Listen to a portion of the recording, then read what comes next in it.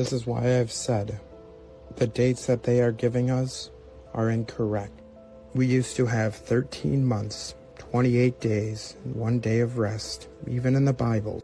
So look, we have 13 lunar cycles of 28 days, 13 zodiac signs. Every turtle shell you'll find, 13 sections in the middle, and 28 notches along the side, all to keep us disconnected from these natural cycles of our realm. Listen to David Straight explain it more. Our calendar is not quite right. We're supposed to have 13 months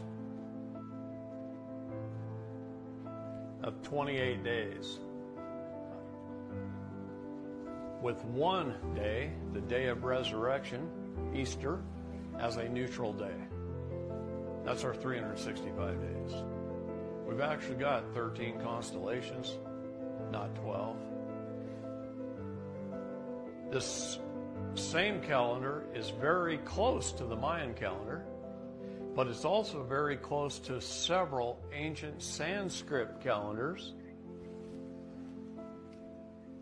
What does sept mean? 7. I thought that was the 9th month. What does Oct mean? What does Nob mean? What does Dec mean? It's supposed to be the 7th, 8th, 9th, and 10th month. Jan is 11.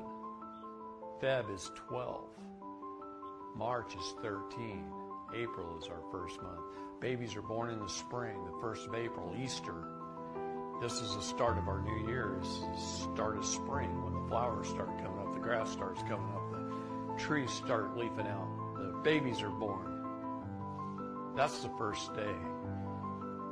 Our neutral day, day 1, the day we rest and celebrate the resurrection, the new beginning, the beginning of Christ. April is month 1.